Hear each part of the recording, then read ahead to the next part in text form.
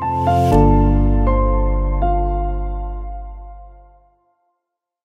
it's great to see all you guys live here on LinkedIn Live. Can't complain with the week here in Chicago. The weather's been going really, really well, and pretty happy with all of that. So it's great that you guys are joining us. Thank you so much for tuning in today.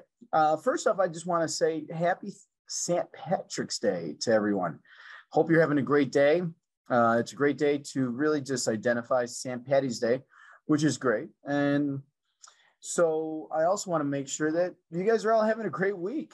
It's a great time to be alive in this world. The Fed only raised the interest rate a quarter point, so that was good. And today I wanted to hop on and just really talk to you guys about self-awareness in leaders. You know, from gaining the deep respect from your team members as you're trying to lead them, to continuously deliver measurable business results.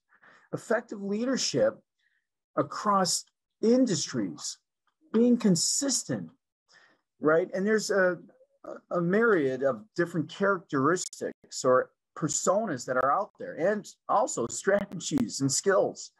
However, one trait proves universally in leaders of all kinds is self-awareness. So what is self-awareness? You know, to start off, I want to really just uncover what self-awareness is. It's pretty self-explanatory when you think about it. It's the awareness of one's own personal or individuality, right?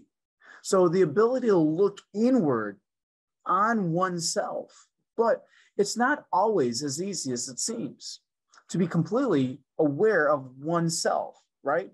I mean, we know that we know what we sound like. We know what we look like. We know what we want, what we're up to in our life. We know how others may perceive us, right? But self-awareness is an effort. It is a conscious effort to invest in understanding who we are, who others are, our universal rules that we apply in life, and our commitment into the future and beyond.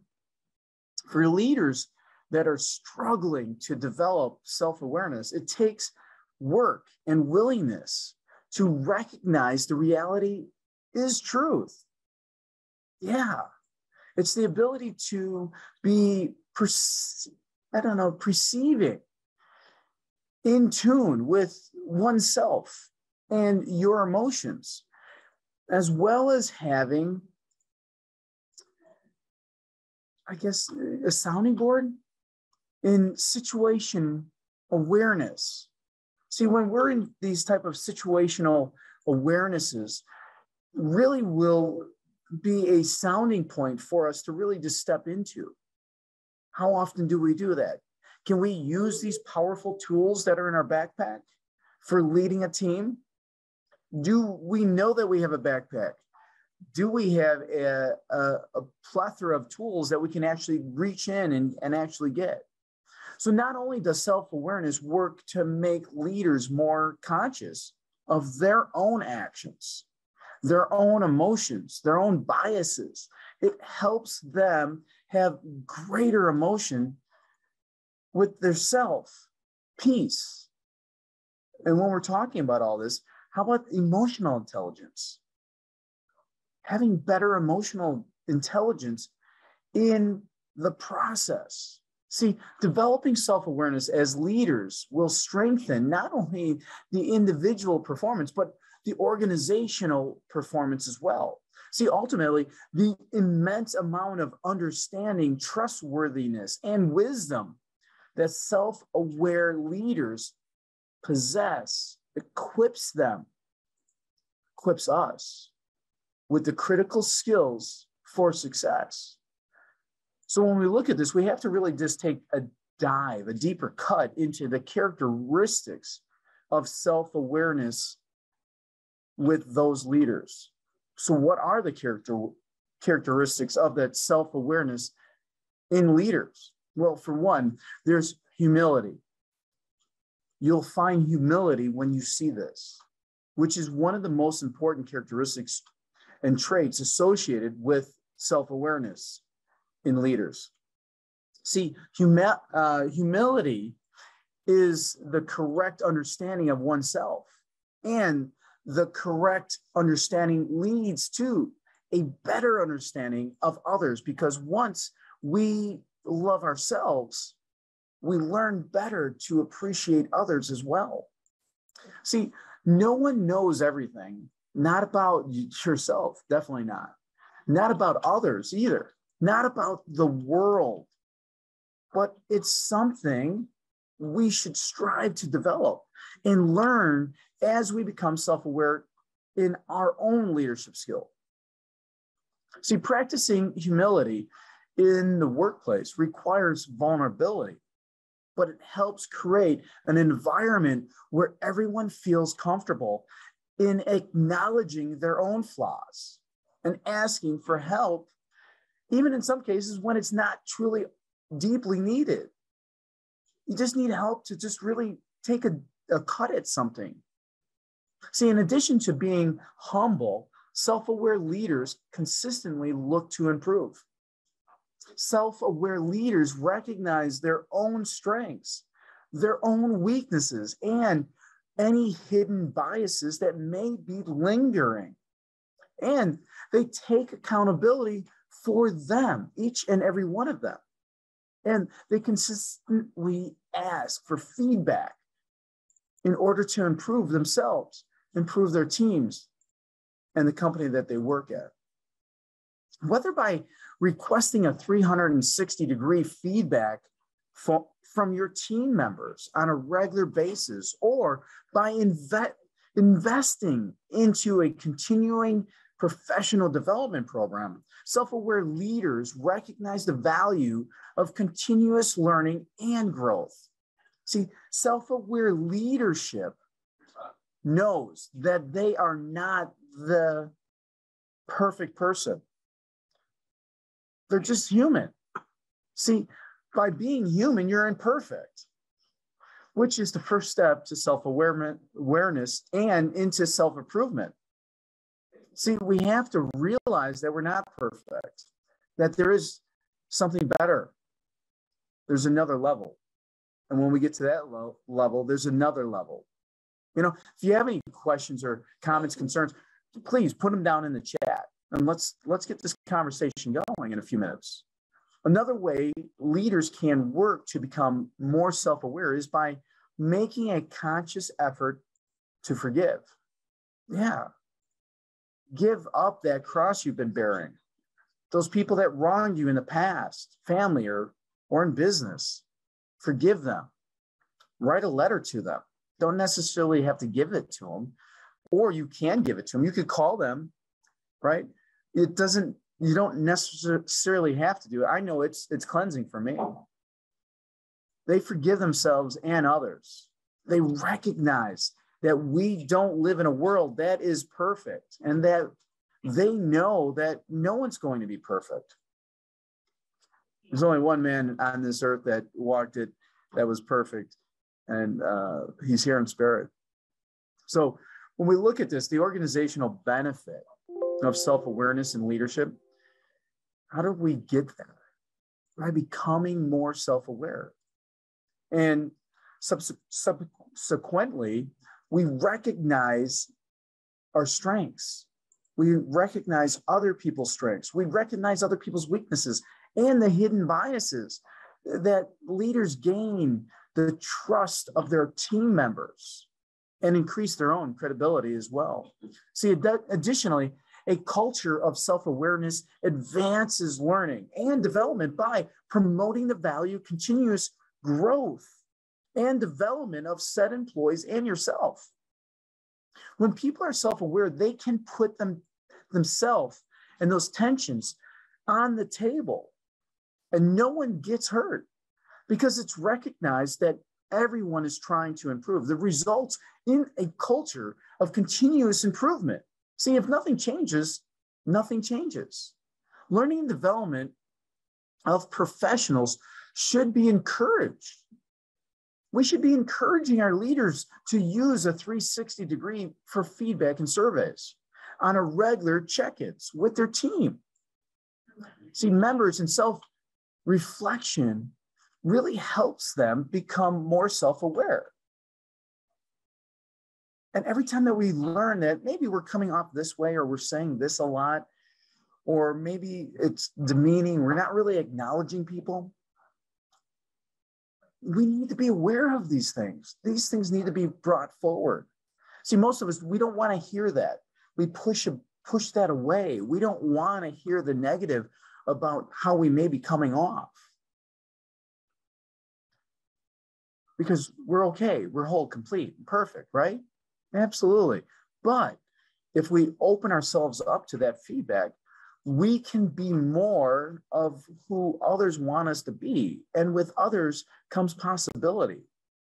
See, if you're trying to create possibilities in your world, if in your small world, if it's just you by yourself running your own company, that world's big for you. The more people that you get in, how do we get that feedback from those other individuals? Or do we just want to turn a deaf ear to that?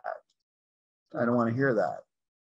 See, the 360 is really going to help us. And the more people that we have, the more 360s we need. We need to hear that information so that we have ability to change those things if that is needed. In some cases, we can't change ourselves. In some cases, we can. See, learning and development can really help in these areas, right? And we need to encourage those leaders to use the 360 and the feedback on a regular basis. In addition to helping leaders develop that professionalism, that personal self-awareness, helps them provide that positive impact on their teams as well. For one, teams led by a self-aware leader are less likely to experience internal conflict amongst their team. A culture of self-awareness creates a space where people can address their tensions in a more open and less friction-based way. We need to strive for more. I strive for more each and every day. Self-awareness as a leader strives for more than just an individual success. See, it's not just about me, it's about us, the team, our customers, our carriers. That's what self-awareness really brings. See, self-aware leaders, they want to use their experience and passion to enact change on large scales, taking on things much larger than themselves in order to make a lasting difference. However, leaders must first use their sense of self-awareness to objectively determine areas they need to improve in. See, we need clarity on what it is, and we need clarity on what it's not. What is not true? Then and only then, we must be willing to embrace and accept and look at the resources to make our lives greater, make the lives of our family better and greater, our teammates better and greater, and make the world greater along the way, which is our responsibility as self-aware leaders. See, it's at our core. Self-awareness offers leaders far more than another tool for success. It helps them remember why they wanted to become leaders in the first place. It helps them to discover and live the impact they want to have, not just on their team members or even their organization, but the world. I mean, really. That's something that gets me out of bed in the morning. And that is truly a leader worth following. He or she is definitely worth following when they have these characteristics. Now, when I say the world, it can be literally in your city, your state, your neighborhood, and so forth. Wanting to have an impact on something bigger than yourself, gives you a purpose in your life other than just work and family and friends. And it's encompassing it all of it. For example, at Becker Logistics, we made a social promise to donate $1 for every single load to help the homeless in our communities. We are continuing that this year, but we're also helping other projects as well. Last year, we only worked with one organization to really help in a community, and we made some major milestones. In the trenches, we were able to help a lot of people. So the project that we put together was called Humanity for the Homeless. And if you want more information on that, you can look at humanityforthehomeless.org. That's humanityforthehomeless.org.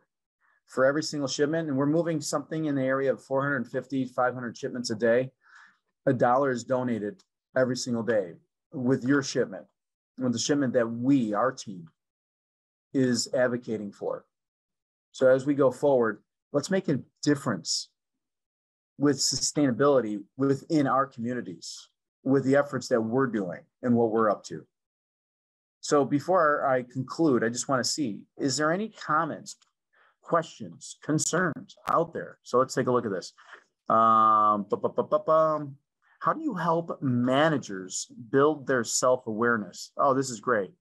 First off, to build someone's self-awareness, you have to help them identify their current state.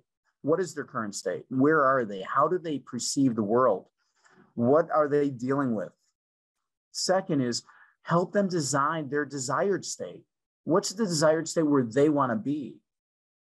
It's like we're living here in Chicago and we want to go to Jamaica for vacation. Jamaica would be the desired state. The current state is here in Chicago. You know, it's probably 62 degrees, 65 degrees here in Chicago right now. So we really don't need a jacket, but in Jamaica, I wouldn't do too well with the sweater on. So we need to change that. You know, I could take the sweater off and I have a t-shirt on underneath. That'd be great. But it's more than that. It's helping them discover their current state and then showing them the desired state. Some will take that. Some will. Some won't. And if I can get to at least 80% of the people that I coach and help them get to the desired state where they want to get to, then fantastic. And when they come up with that desired state where they want to get to, they now can see the steps that they need to do in order to get there. So look at current state and desired state, and that will help them. Let's get into this next one. This is from Mark. Good to see you, Mark. So many blind spots to learn about and understand. Oh my gosh. Yeah. I mean, we go through life and we're given a whole bunch of skills and tools that are, you know, love our parents, right? They gave them to us. And then they gave us the skills to go out into the world and really make a difference in the world. But maybe they failed to give us some of the tools that we need. Well, it doesn't stop there. It never stops. We have to find and discover these other tools that we need as well. And maybe we have a mentor or a coach, a colleague, a leader that can help really fill that cup up and give you more skills so that you can see these biases or blind spots, scotomas, so that, you know, we can learn more. But if our cup is fully filled and we can't put anything in our cup, well, then we're shunned out and growth stops. Self-awareness no longer exists. Good one, Mark. And then Dwight, good to see you. Thanks for the hi. So that's it on questions. So let's just conclude this. You know, I want to thank each and every one of you for joining us today. Really, the self-awareness is a trait that everyone should strive to have and develop, but it's especially useful in today's world as leaders with everything that we've gone through for the last 2 years. And trust me, there'll be something else. It's not like gone away. Before leaders can manage others, they must effectively manage themselves. Being able to understand yourself is paramount, because when you have self-awareness, you have the knowledge that enables you to make better choices. See, what's ignorance? Ignorance is the lack of knowledge, education, and awareness. So how do we become aware? How do we educate ourselves? And how do we have that knowledge? So, thank you so much. Put your comments in there. Thanks for tuning in. Hit the like button, hit the share button. Share this with your community. Self-awareness is not the only trait of a great leader, obviously, but definitely one of the most important ones to have. I continue to develop my self-awareness and strive to be the best leader I can possibly be. And I exercise leadership as my natural self-expression each and every day. Ask yourself, are you a self-aware leader, or could you do more? With that, I want to wish you a blessed week. I hope you move on and have a great week, and we can always do more. We can always learn more, and we can always grow more. God bless you. Have a great week. Bye-bye.